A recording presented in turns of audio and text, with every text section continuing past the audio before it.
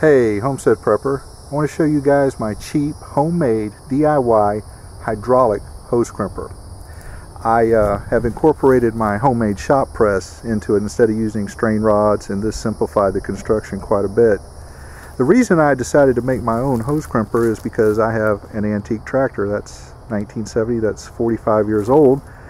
There are still quite a few hoses on it that need to be replaced, and if you've gone up to a hydraulic hose company, these things are a little pricey. These things are really going bad. I did a video a while back where I replaced these. I had these made by Amazon in Tampa. They did a really nice job, but it cost $180. I've got, like I said, a bunch of hoses on here.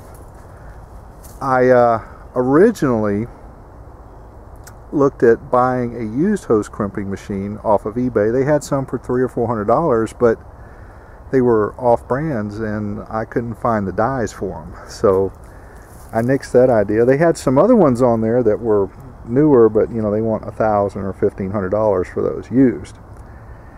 I went to Craigslist. They have the cheapest one I saw on there was $1,000, and it did not have the pump.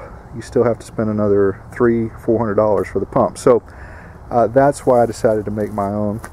I was talking to an acquaintance of mine, and he said it was dumb to try to get a hose, make your own hose crimper and make your own hoses, when you can go up to Tractor Supply and you can buy a hose like this for $20, or you can buy a hose like that for $25 or $30. Well, I agree. If you can get the hoses and you only need a couple, then Tractor Supply is probably a good option. But I have hoses on this machine that are bigger than 3/8 and 1/2 inch. Now, Tractor Supply does have a 3/4 inch hose, but it's only rated for 2200 psi. I have 3/4 inch hoses on this machine that need to be 3500 psi. So, you know, guys, do what works for you.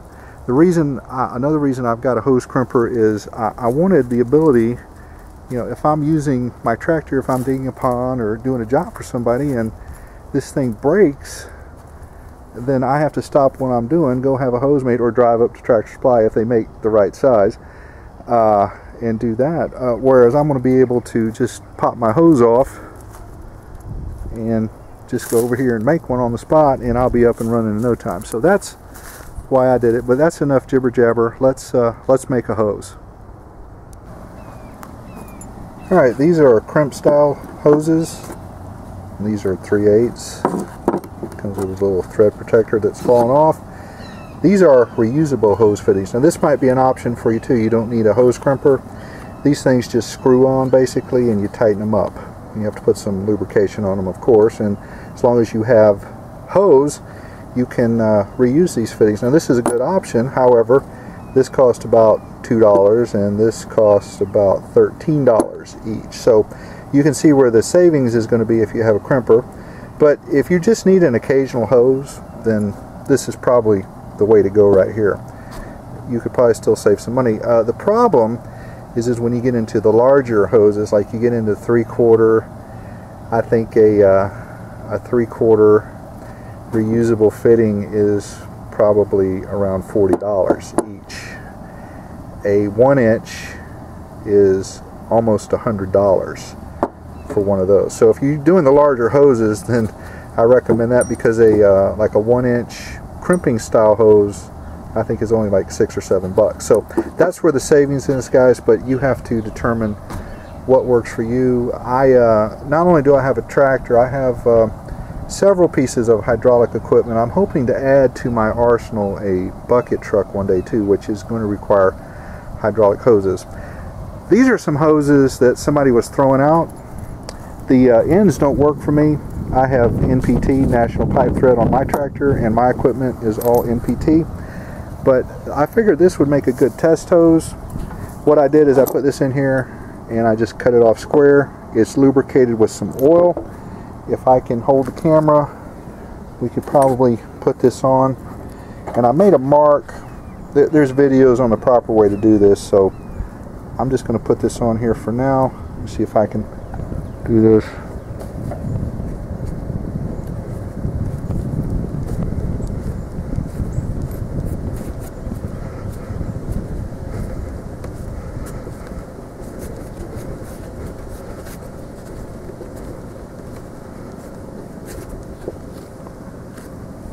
you can see my little ink mark right there, but it went right up to it. So all I need to do now is crimp that. Alright, let's see if we can crimp a hose, and I recommend that if y'all do this, you work at your own risk, especially with homemade tools, and wear all the proper personal protective equipment. Okay, let's take that off. I greased the die, and I greased the thing that pushes it down. I can't think of the name of it right now. There's a mark right here. That's right where we want it at the top of the die. A little difficult to see. Put that on. Alright, we're going to hold that, and we're going to see if we can crimp it.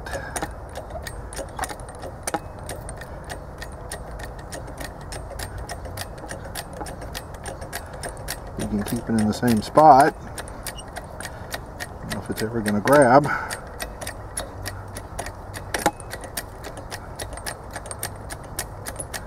Alright, there we go.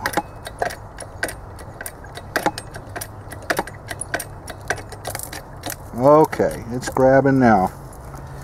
Do it nice and slow.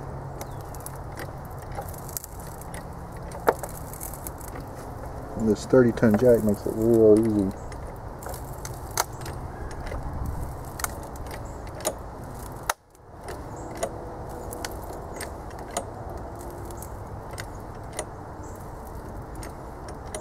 Go nice and slow.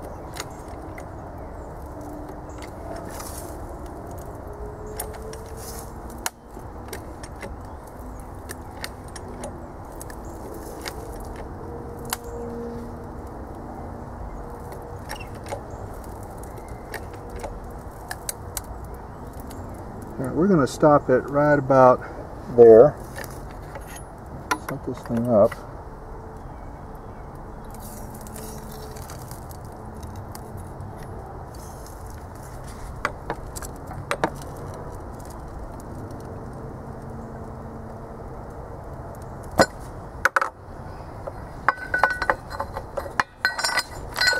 Whoops. You saw it on camera, guys. I've never done this before. And that is a crimped hose die.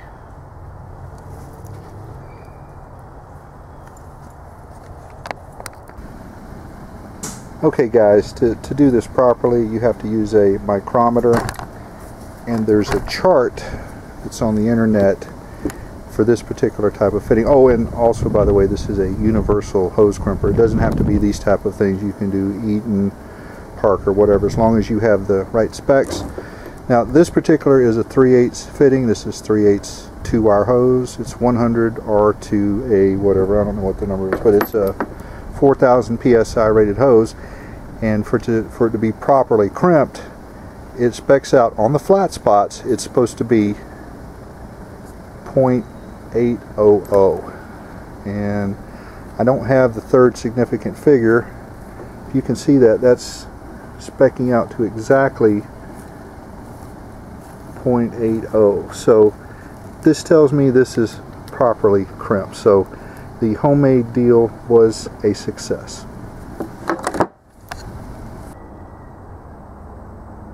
Okay, I sure hope you guys enjoyed this episode of DIY hose crimping.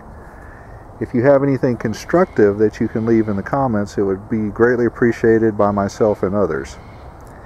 Part 2, I'm going to actually take this thing apart and show you how it was put together. So, until then, Homestead Prepper out.